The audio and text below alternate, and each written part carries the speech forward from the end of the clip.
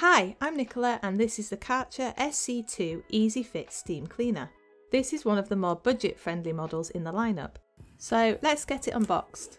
Whilst removing the packaging, I'm going to tell you why I went for this model. And to be honest, it had all the tools I wanted and was within my £100 to £150 budget, as this one was in the middle at £129. With many on the market, I chose to go with Karcher as it's a brand I've used in the past and trust that it will be a product worth buying. So we have instructions, cloths, wheels, the various tool attachments and 2 extension tubes. But this is the main unit. This here is a hand tool, which can be used on its own or can attach this cloth for other uses. We have a small round brush that attaches to this nozzle. The brush isn't scratchy, but the bristles are quite firm. Here are the 2 extension poles that will mainly be used with the larger floor tool, which again comes with a cloth that attaches to it.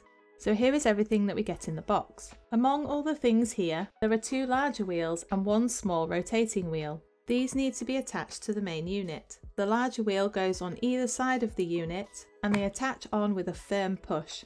The small rotating wheel goes at the front and pushes with a very firm push. When in, it will rotate fully and won't come back out again. I do actually like the look of the unit and I love how compact it is. It also has a clever design where all the tools can be stored easily together. This would be great for storing it in a small cupboard. Right, so let's use it. First, before we turn it on, we need to fill it with water. Just unscrew here and fill from cold. This won't open if the unit is hot, as it has a safety lock to prevent from any injuries. This model has a 1 litre tank, so hopefully I won't have to refill it too often. There's a 4 metre cable, which is long enough to reach across most rooms. Now we've filled it and turned it on, we wait. The box said longer, but I found the orange light went off and was ready after just before 5 minutes.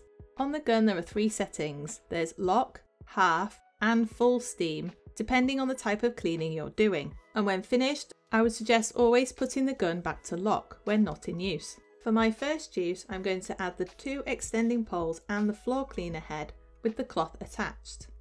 After a quick hoover around, I'm ready to start. Wow, this is awesome. It's steaming the floor with very little effort. The unit is extremely quiet and it freely moves around after you. The best part is it's cleaning, killing germs and all with no chemicals. The proof is on the cloth and the floor isn't left soaking wet or sticky. Now I've tried the floors, I'm going to test the nozzle on the PVC windows where all the dirt builds up. A steam, wipe with a cloth, and look at that difference. Okay, so next let's try the hand tool with a cloth attachment and see how it works on fabric. Look at that steam. Now with 2 children and a cat, this sofa does get some wear. So being able to spot clean, refresh and kill those nasty germs, this is great. It looks significantly cleaner and it's not left soaking wet. Again, the proof is on the cloth. Right, next test, I move into the bathroom. Without using really nasty chemicals, it's always proven difficult to get all these areas completely clean. So for this area, I'm going to try the nozzle with the firm brush attachment. This does take a bit of going over. Maybe I'm moving a bit quick. But look at the difference already. This piece is effective on the shower head and the shower surround.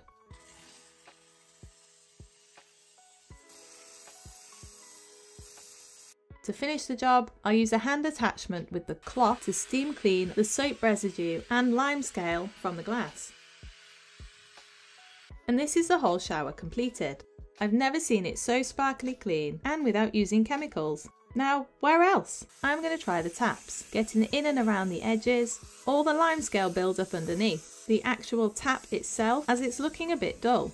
But with a quick steam, it's all shiny. A whiz around the basin and the surrounding tiles, and the sink is done. Are you as impressed with the results as I am? Where would you use it next? And the best bit, when you're finished, you can just throw the cloths in the wash. Thanks for watching, subscribe to see more from me, and I'll see you again soon.